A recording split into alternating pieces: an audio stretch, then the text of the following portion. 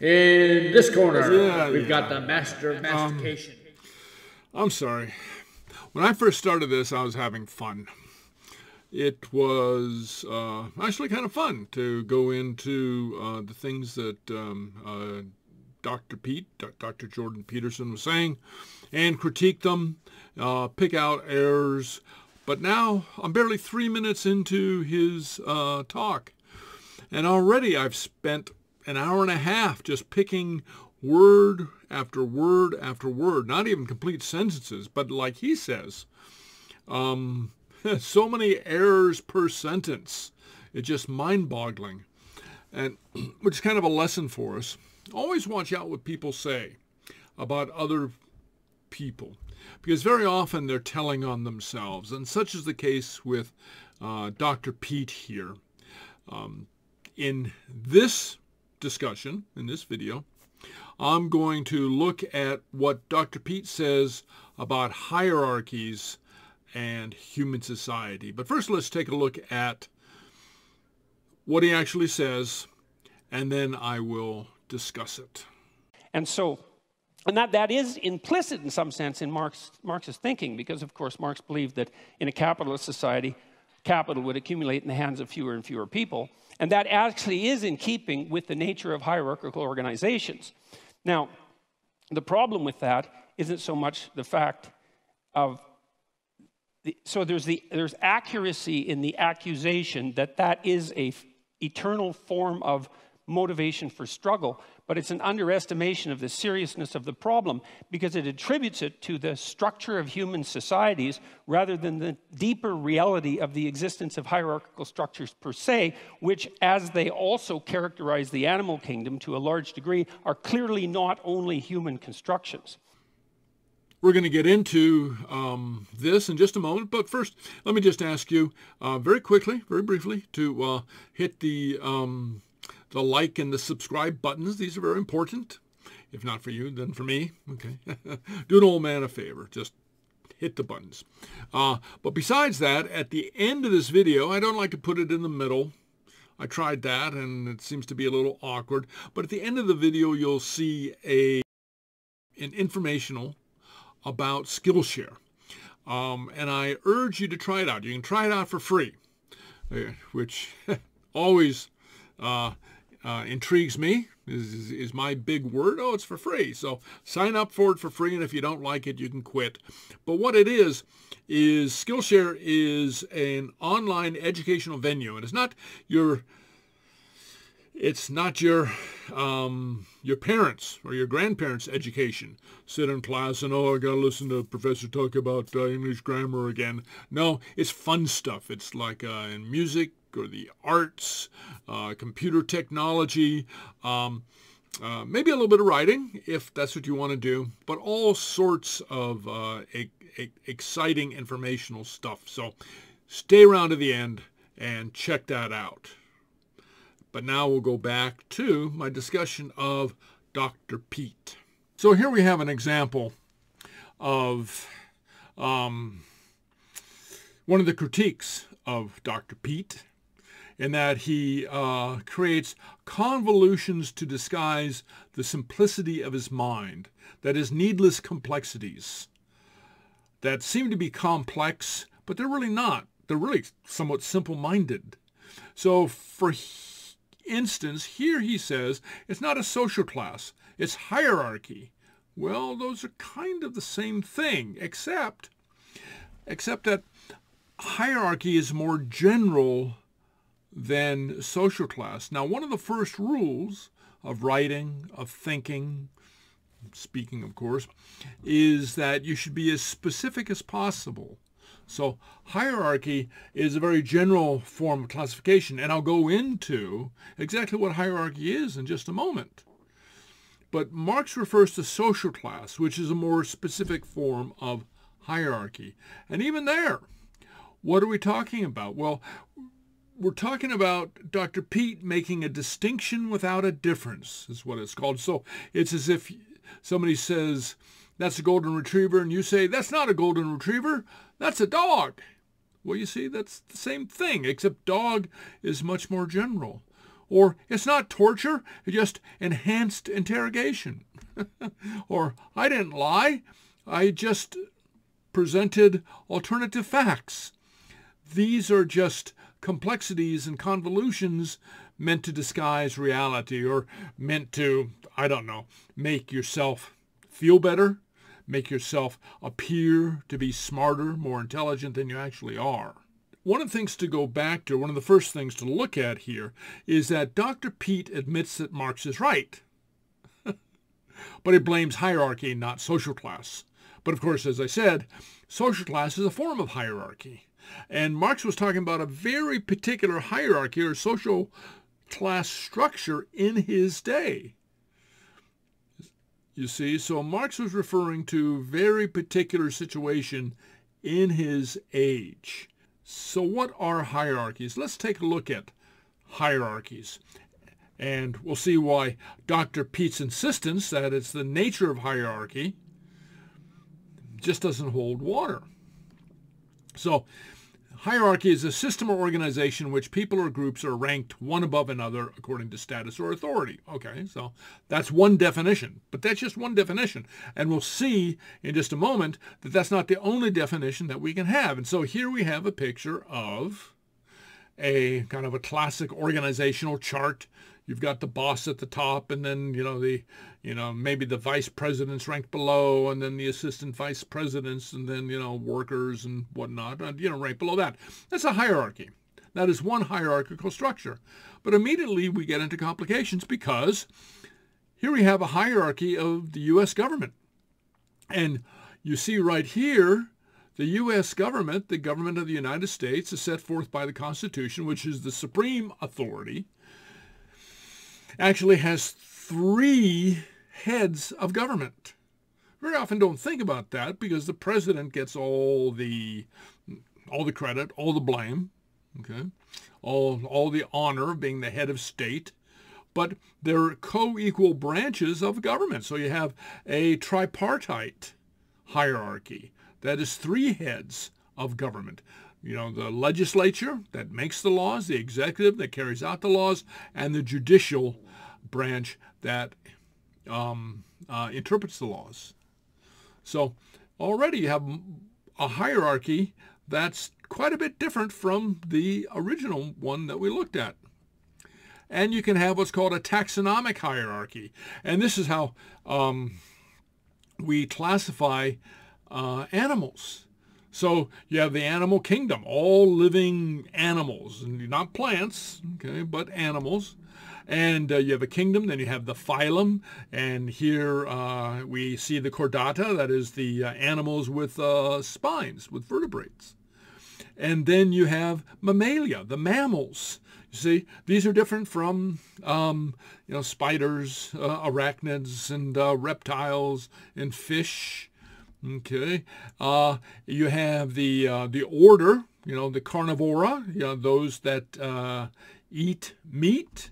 And then you have a family, the Ursidae, the broad category of bears, and then you have the smaller genus, the Ursus, the black bear and the grizzly bear, and then finally you get down to the species. So this is a taxonomic hierarchy. This is quite a bit different from the hierarchy that Dr. Pete is specifying. See? This is why hierarchy is not a good term to be used in the way that Marx is using it. And it's not good thinking on Dr. Pete's part to be insisting that the term that should be used is hierarchy. Teams in a football league, this is a hierarchy. Okay, the top 25 teams. Well, here I just list 5, okay, from a recent season of college football in the United States. You can have a hierarchy of favorite colors. This doesn't mean that one's more important than another. Okay, you have nested hierarchies. Okay, and here you don't even have one above another. I mean, they're nested one inside another. These are the famous babushka dolls, the Russian babushka dolls. Very cute little toys, one nested inside another. Neither one is better or certainly not more powerful. Okay, a family tree is a hierarchy. See, so you have all different kinds of hierarchies. And so to say that Marx is really talking about hierarchies and it's the nature of hierarchy to do one thing or another is completely erroneous. And you have a hierarchy that Dr. Pete should be very familiar with. And this is Maslow's, a psychologist, hierarchy of needs. You start off with physiological needs, and then safety needs, and then need for love and belonging, the need for esteem, and finally the need for self-actualization. And this is the psychiatrist, Maslow, who constructed this pyramid, if you will, this hierarchy of needs. Supposedly human beings satisfy physiological needs, that is physical needs, such as, need for food, need for warmth and shelter. And then we satisfy our needs for safety. We want not to be attacked, not to be killed. And then we satisfy our needs for love and belonging. And then for esteem, that is status within the group. And then finally self-actualization. And this has to do with our creation of art or our spiritual needs. But even here, you can see that, well, one is not more important than the other necessarily. And it's possible to satisfy several of them at the same time. So at the same time that you're looking for something to eat, that is lunch, okay, you're also thinking about the story that you're going to write or the film you're going to make or going to church, so you're satisfying your physiological needs at the same time that you're looking to satisfy your needs for self-actualization. Poor people, while they may be hungry, also need to belong, have a need to belong to a group.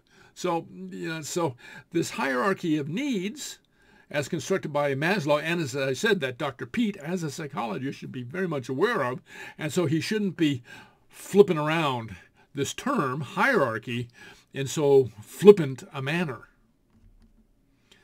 And of course, you have hierarchies in social systems, and this is one of the things that Marx was talking about, the hierarchies in the social system of his day. So here we see a modern construction of a hierarchy, social stratification. Okay, the lower class, and then the middle class, and then the upper class. And here divided by incomes. So you have that kind of hierarchical structure. And of course, this is much closer to the type of hierarchy that Marx was talking about. In this next video, we'll see how Dr. Pete argues that all hierarchies are winner take all. And this is the crux of his critique right here at this moment that we're looking at, in that Marx argues that social structure is something that human societies construct. We have a choice as to what type of society we live in. And Marx's argument at the time, in the mid-1800s, was that the social structures prevalent in European industrial society at the time were unjust, that the poor were too poor and the rich were too rich. Okay, that the social conditions were oppressive to the people who are not in the 1%. Dr. Pete says that's absolute nonsense, because all hierarchies, all hierarchical structures are winner take all. So let's take a look at that. So that's our question. Is winner take all typical of all hierarchies in general, or not? We'll take a look at that contention, but first we'll look at what Dr. Pete has to say. But the idea that that's actually history is not true, because it's deeper than history. It's biology itself, because organisms of all sorts organize themselves into hierarchies. And one of the problems with hierarchies is that they tend to arrange themselves into a winner-take-all situation. So contrary to Dr. Pete, and it won't surprise you that I'm going contrary to Dr. Pete, I would argue that societies or groups can have different hierarchy of values and structure their societies differently. Individually or as a society, we can value things in different orders. So in a lot of ways, a hierarchy, a social structure of social classes constitute a reflection of ethical values. How does a society wish to structure itself? So there's not an absolute, and you can have many different types of social structures. So Dr. Pete says there's only one, and that's winner take all. But actually, if we actually look at a quick history of societies, and even look at different societies today, we see that's not true. It's just not true. Dr. Pete is, in a word, wrong. Let's take a quick look. Some societies are purposely organized to be egalitarian, that is, not winner-take-all. One of the first examples that we have is anthropologists look back at foragers and hunter-gatherers, that is very primitive, simple societies in which there were no hierarchies, or sometimes only occasional hierarchies. That is, if they gathered together for a ceremony, there would be a hierarchy. Somebody would conduct the ceremony, and then in the morning, they'd go their separate ways, hunting and gathering, hunting the antelope and gathering nuts and berries, something like that, right? Okay, so no hierarchy.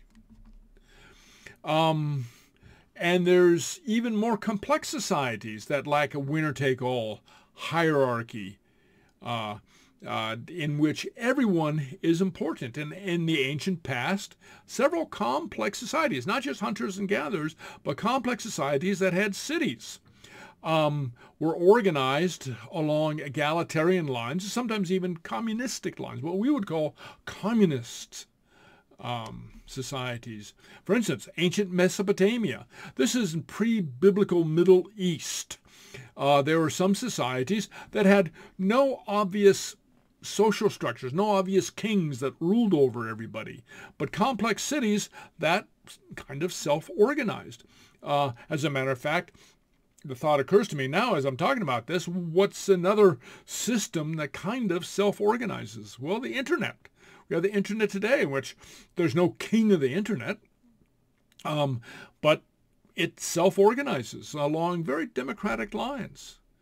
Ancient Manoa. Manoa is in the Mediterranean, just below or south of Greece, and it's thought to have been structured along the lines of an egalitarian system that actually was very matriarchal.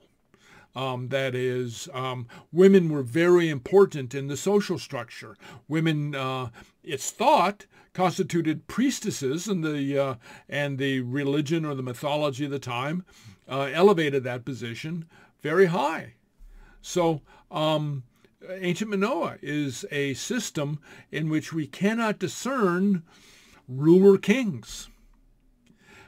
In the Valley of Mexico, the ancient Aztecs in what is now Mexico City, for a long time, we think, had a non-hierarchical social structure, even though they had cities in the Middle Ages that were as large as any city in Europe. Some Native American tribes, for instance, the Iroquois in the northeast, were structured along egalitarian lines, and Native American tribes in the Pacific Northwest even practiced what's called potlatch. So this was a ceremony. These were periodic ceremonies in which, rather than winner take all, was just the opposite, because the chief or the big man of the area would throw a celebration and then give away all his wealth. And so it was winner give all. And so the prestige of the big man or the important man, the leader, was increased by how much he could give away. And actually different leaders would compete. Who can give away the most?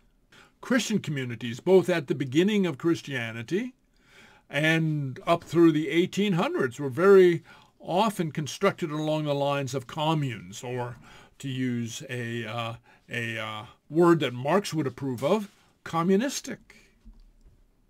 And even today, not all societies are equal. Here we can see a map of an attempt to estimate various societies that are either equal or less than equal. The countries in red have less income equality than the countries in green. So, if hierarchy is always the same and always winner take all, this would not be possible.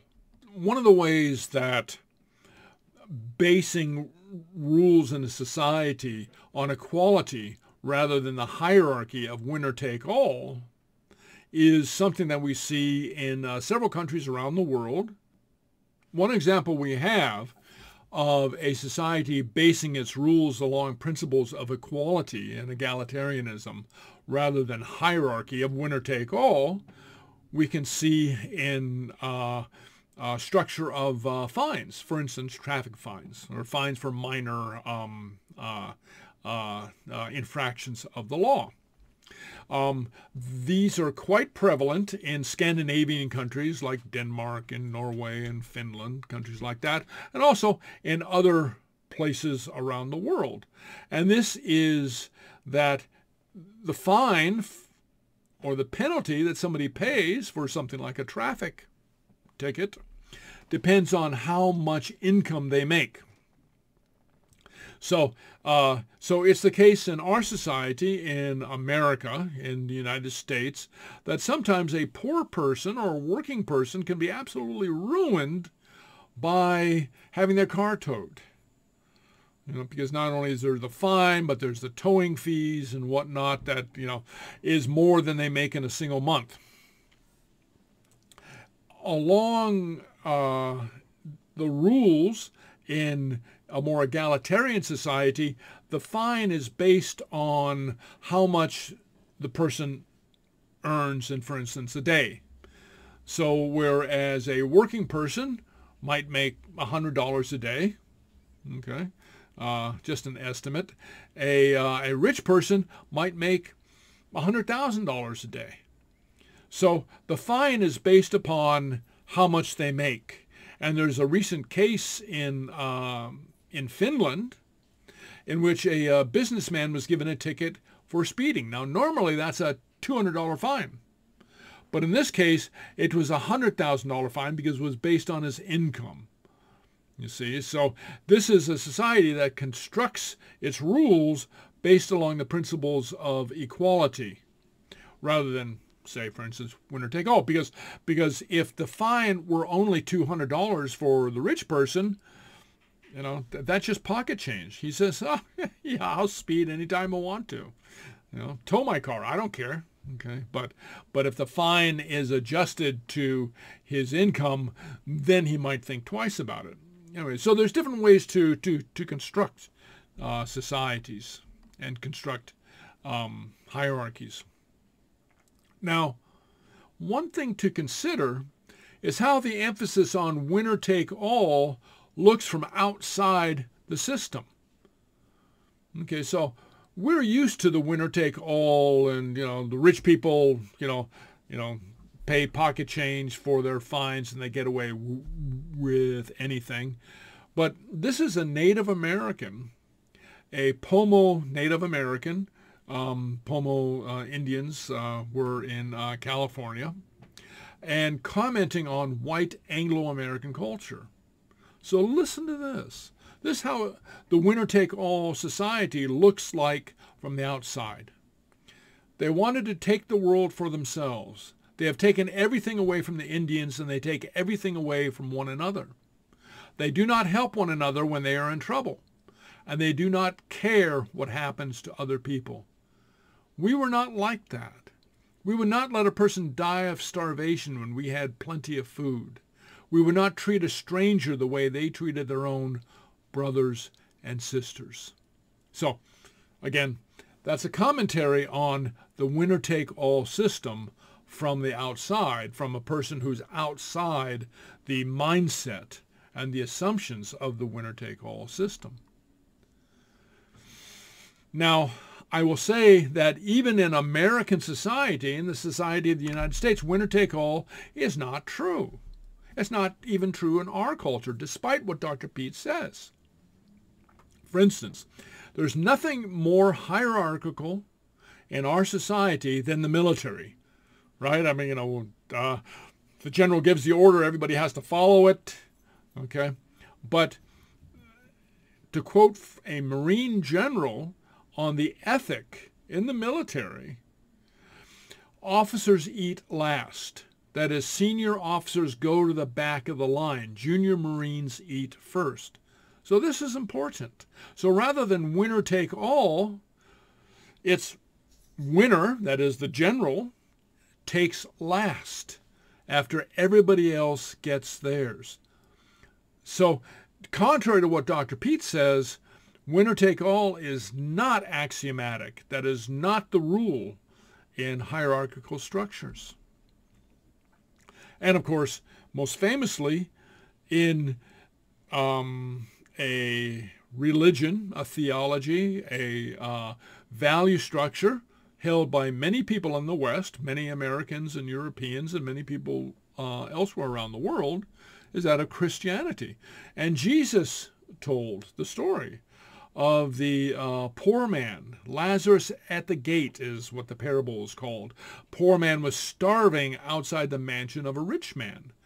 And the end of the story has it that the rich man is in hell, is burning in hell, and the poor man is seated at the right hand of Abraham. That is, next to God, right? Abraham being the patriarch of Christianity and Judaism and also Islam. Okay. So, and the rich man is condemned to hell because he did not help the poor man who is at his gate, at his door, to go on. And I hate to beat this, but I'm going to beat this horse until it's, well, no, I'm not going to beat the horse. I'm going to beat Dr. Pete's idea. I don't want to beat any animals up. Anyway, but Dr. Pete says that winner take all is the rule in animal society. And this is not true. This is absolutely not true. In wolf society, for instance, wolves have packs. That's a society. Well, wolves have been shown to be more prone to share than even dogs. We're close to dogs. We love dogs. I have a dog, okay? But wolves have a greater tendency to share than even dogs. And so we get the whole idea of the alpha wolf, the alpha male, the wolf who's leader of the pack. But he doesn't take all. In fact, he takes, like the general, he takes last. Bonobos, they're related to the chimpanzees, and you can see from the picture that they even look like a chimpanzee, right? They're a little bit different. Well, they have a totally different social structure. They have a matriarchal social structure. The females are very important, and it's a sharing society. They will share what they have. So, again, you have hierarchies that are not winner-take-all. Even though Dr. Pete denies it, Marx was right. The conflict that Marx saw in his day between social classes, emphasize social classes, is one about what kind of hierarchy exists in society. Because you can have different types of hierarchies. Different cultures are possible, even with different sorts of hierarchies, as we glossed over looking at historical societies. Different hierarchies of people and different hierarchies of value. Do we have examples of winner-take-all societies? Well, a real winner-take-all society might be thought of as a slave society. Those at the top, the winners, okay, take all they can and leave as little as possible for those at the bottom, the losers, even to the point of starving the losers to death. I take so much of what you produce that you don't even have enough to feed yourself or your family. That's a real winner-take-all society. I take all. I take everything. There's some critics of modern-day society that say we're tending in that direction. With the amassing of fabulous, that is, fantastical, huge, humongous, monstrous amount of wealth in the hands of very few people. So, for instance, Bezos, the owner of Amazon, buys a $400 million yacht that I doubt he even goes sailing on more than once a year, while his employees at Amazon, in some cases, it's been documented, are forced to pee in bottles because they don't get restroom breaks. That's a real winner-take-all society. Many other companies refuse to pay their workers a living wage, enough to live on. Walmart, for instance, is notorious for structuring its work schedules so workers do not get full-time status. They actually have in their human resources department experts who will direct their own workers on how to get welfare. Okay, these are winner-take-all type societies. So what kind of society do we want? What kind of hierarchy of values? Is money most important? Okay, well, then a society can construct that. Do you want a society in which competition is the highest value and it's dog eat dog, the rich crush the weak, okay, the powerful crush the weak? That's a type of society that you get. Now, you can have a fiercely pro-business society. The business is able to do anything, able to poison your water or wreck your land. That's your choice. That's our choice as a society. Or, conversely, you can have a society based upon equality. That is a choice. That's a hierarchy of values. You can have a society based upon spirituality, or go even further, a theocracy, one ruled by a church, by a particular church. Of course, there's no guarantee which church that'll be, but you can have a society based upon that type of hierarchy. What's most important? Family, relationships, friends. You can have a society that structures itself around these as the most important elements in a hierarchy. Is compassion most important? You can have a society which is based upon helping others. You know, sort of the old no man left behind type of philosophy. Or you can have a society based upon pleasure. Let's all have a party. Let's all have a good time. Okay, welcome to the orgy. I don't know. Okay. I don't necessarily endorse that. Okay. But if that's your most important value in a society, then you can structure the society around that. Or is work and job most important? You know, you can have a society, and we've seen societies like this, in which people literally fall over dead at their desk because they work themselves so hard. They work 12, 14, 16, 18 hours a day and die an early death of overwork. You can have a society of self-denial. You can have a Puritan-type society. Okay? You can have a society that emphasizes nonviolence. Is that your highest value in the hierarchy? Well, you can have a society that emphasizes that, or that endorses violence to solve problems. You can have a society like that too. Okay? You can have a libertarian society. No laws, no rules, anything goes. Okay? Pirate ships and anything. Okay? You can have a green society. Do we want a society that values nature, values Mother Nature, values the planet, the only planet we have, in spite of people like Jeff Bezos and Elon Musk trying to escape the planet and build a new Earth on Mars, for instance? Well, you can have a society that values the Earth that we have here. Conversely, you can have a society that doesn't care about the environment. You see, these are all hierarchical values. What's most important in this society? You can have a clothing optional society. Well, that's kind of fun. Yeah. Or a society with a 2-drink minimum. And here I might be getting a little bit silly, but you can structure your society around that. Okay, I'll drink to that. Or one that values artistic creativity.